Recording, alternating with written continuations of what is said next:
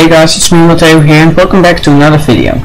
Today I'm going to be showing you how you can install Minecraft, Forge and OPTIFINE on Ubuntu, Linux Mint and probably a few other Debian based Linux distributions. OPTIFINE improves your performance in Minecraft and allows you to use shaders, while Forge allows you to install mods. So we're going to install OPTIFINE first. Go to optifine.net, click on download and then download the one that you need. So in this case we're going to install it for 1.14.4, so just pick this one and then download it. Once you have downloaded it, go to your files and find the file you just downloaded. Right click on that file, click on properties, then permissions, and make sure to tick this box that says allow executing file as program. Once you've done that, you can close this window, double click on the file and click install. Now you just have to wait a bit until this message pops up. Now you can close it, and as you can see, we have got a new profile here that says 1.14.4 OPTIFINE. So now we can just start the game. So this is going to take a few seconds.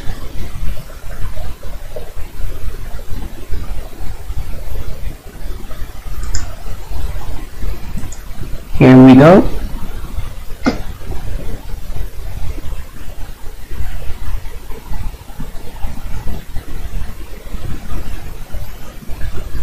So let's see.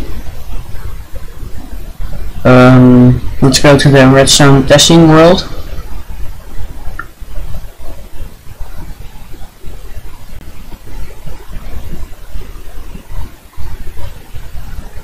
Right, so here I am in the redstone testing world, and as you can see, I have some shaders enabled. And the lighting is looking much more realistic. There are all sorts of reflections on blocks like obsidian. There are very nice clouds. It's looking really cool. And yeah, this also improves your performance, and it allows you to zoom by hitting C on your keyboard. So yeah, as you can see, we are zooming now. If you go to options and video settings, you can see that there are a lot more options. You can turn your render distance all the way up to 64 chunks if you have at least 3 GB of RAM allocated to Minecraft. There are performance options, and yeah, a lot of stuff here. And you can also enable shaders here. I have already installed these shaders. To install shaders, just download a shader pack and then copy it to your shader packs folder, which you can open here. So I will link the shader that I'm using now in the description if you want to check it out as well. To get the reflections, you will also need a resource pack though. So I'm gonna link that one too. But yeah, that's all there is to it. Now we are going to install Forge. So go to minecraftforge.net, then go to files, and then go to the one you need. I recommend to use the 1.12.2 version because that one has the most mods. This one has the most supported mods. For 1.15 there really are not many mods. So I highly recommend you use 1.12.2. So download the latest one here, and don't download the Windows installer because, well, we are not using Windows. Instead download the normal installer. Once you've done that, do the same you did with OPTIFINE. So go to Properties, Permissions, allow executing file as program, double click and wait, and install client. But before we do that, you have to make sure that you've played 1.12 in this case at least once. If you want to install it for 1.14.4, you have to make sure you have played 1.14.4 at least once. Same goes to OPTIFINE, by the way. So we are going to open up 1.12.2, and as you can see, it immediately crashes, because if you want to open a Minecraft version below, I believe it's 1.13.1 or something, you need to make sure you're using Java version 8. So way to do that is you go to the terminal and then type in this command. I will have it in the description, so you don't have to type it. And type in your password for your computer, and then use Java 8. So as you can see, we are currently using Java 11, so we want number 2, which is Java 8. So type in 2, enter again. You can close this window now. I'll go to the Minecraft launcher, and now we can open 1.12.2. As you can see. So yeah, now we've got that out of the way, we can just install it.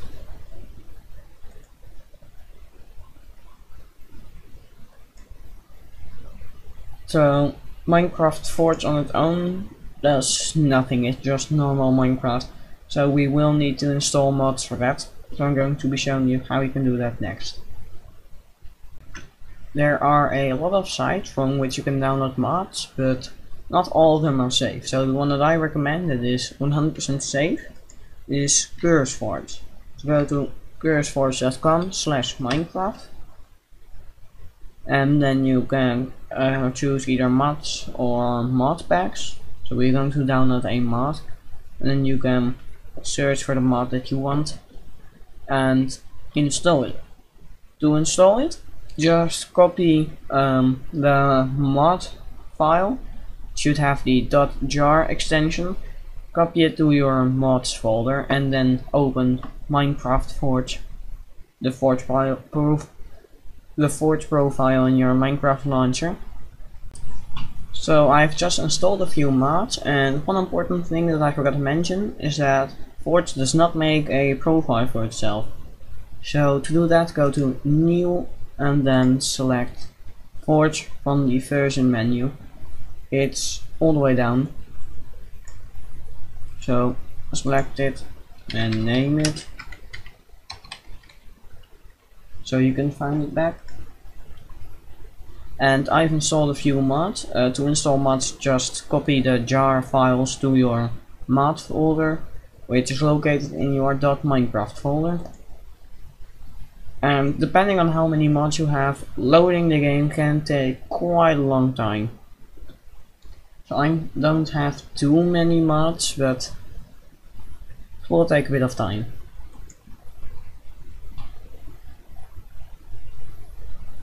So as you can see, I've got 24 mods.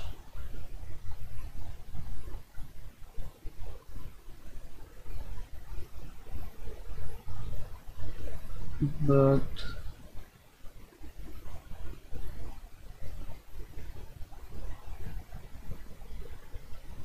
yeah, there we go, it's done. So I've got a world set up here where I can showcase a few features of the mods that I've got installed. So you get an idea of just how much a mod can change the game. So I do have shaders enabled. I'm gonna have to disable them because mods are not very good for your frame rates. So let's disable the shaders. If you've got Forge 1.12.2, you can also just install OPTIFINE by placing it in your mods folder. I highly recommend you to do that because mods really reduce your frame rate. So as you can see, you've got grappling hooks, which are really cool if you can aim with them. And we also have rockets. So we just create a launch pad, place this down, get inside, and wait a few seconds, we're going to be launched into space.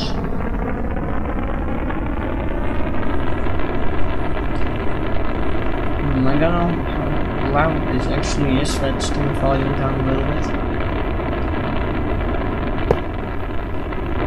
And here we go. This is really cool. You can also steer your rocket. Just doesn't do a lot. And we have left the planet Earth. This is a really cool mod. I might want to make a series when I'm playing this mod pack. So yeah, you can go to different solar systems, and there are all kinds of planets there. You can go to the asteroid belt, to other solar systems, like I said. So let's go to the asteroid.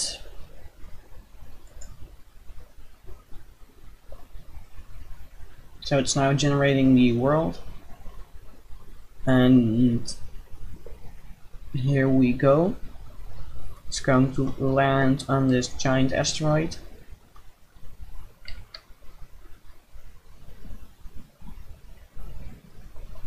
And these new mobs, I don't know what they're called, but I'm just going to call them space creepers. They are called evolved creepers. They are really cool. They are looking really cool.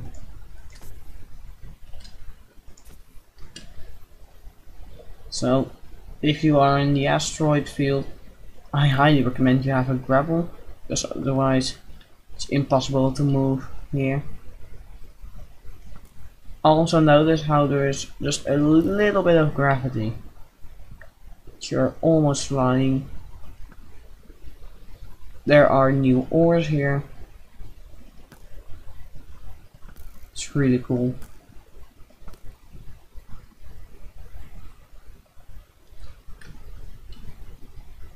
So yeah, because I'm creative, I don't have to. This grapple hook can also just fly. And what is this?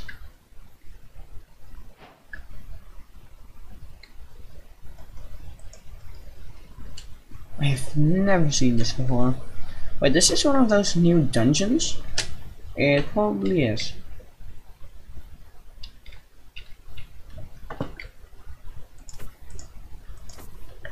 But yeah, I've also installed a mod called Buildcraft, which adds all kinds of cool technologies and allows you to make all kinds of really cool contraptions. It's really cool. It's kind of like, yeah, Redstone Plus.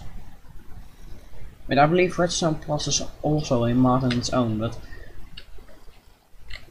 what's this? Is that an item? Probably is. Anyway, I'm now in spectator mode, so I can save this because I've never seen this before. Yeah, as you can see, this is not even Minecraft anymore.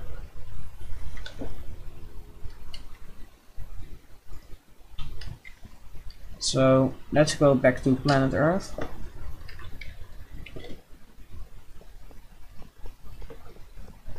So let's make a launch pad here. Nice rocket. This is a special rocket, by the way. If you are playing this in survival, you would also need to fuel this thing. But because I'm in creative, I can use a pre-fueled rocket. So let's go back to Earth and show you the last thing. There are some machines I built using the Buildcraft technology mod. So let's go home.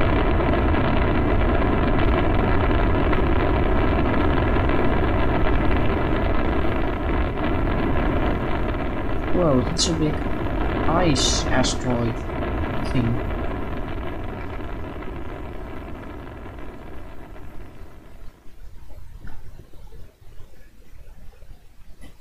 So let's get back. Oh, you can also create space stations, by the way. It's also really cool.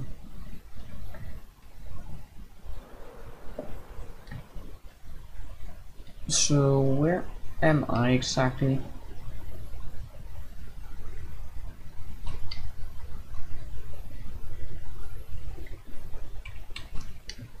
I believe this has the rocket in it. This parachute. Yep. The rocket and the launch pad. I don't need them because I'm in creative. But let's go back to where we were before, because I've got something set up. I believe it was over here.